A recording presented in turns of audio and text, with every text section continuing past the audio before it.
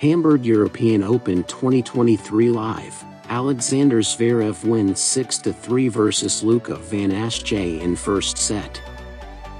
Fourth seed Alexander Zverev faced Luca Van Assche in the quarterfinals of the Hamburg European Open on Friday. Zverev moved into the quarterfinals of the European Open after beating compatriot Maximillian Marterer 6-3, 7-5. The world number 19 was cruising to victory with a 6-3, 4-1 lead when he suffered a loss of concentration and was broken at 4-2.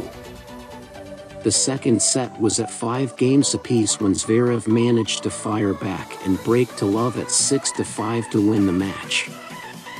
19-year-old Frenchman Luca Van Assche beat Alejandro Davidovich Fokina in a marathon match 3-6, 7-6, 6-4 to reach the quarterfinals.